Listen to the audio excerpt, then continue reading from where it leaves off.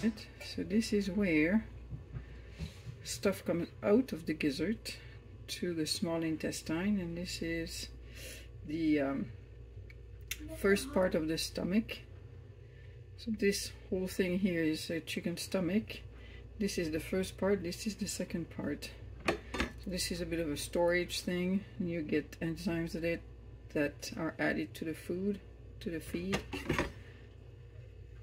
So let's open this one.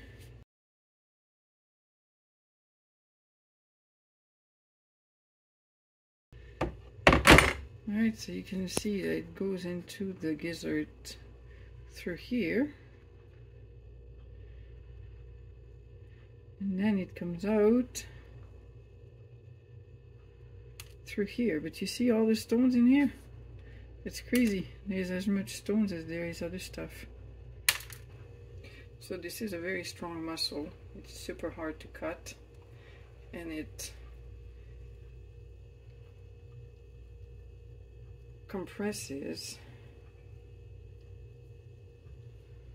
mixes the feed, and makes it with the stones and the action of the muscle.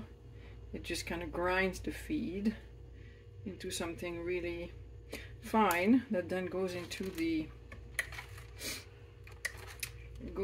small intestine. So the finer it's ground, the more nutrition the chicken is going to be getting through the small intestine, because that's where nutrition is extracted and given to the bird. Okay, so this is number 3 grit, which is the size that a mature laying hens will need. So now this is the grit here as they take it in, and this is what's left here in the gizzard after it's been used to grind the feed. So as this gets ground, being pushed and mixed in with by the gizzard, all those stones are rubbing against each other, and so they're being ground to almost nothing, and then they'll pass through with the feed when they are small enough to go through, and then the bird will want to go and get some more. But you see just how sharp this is.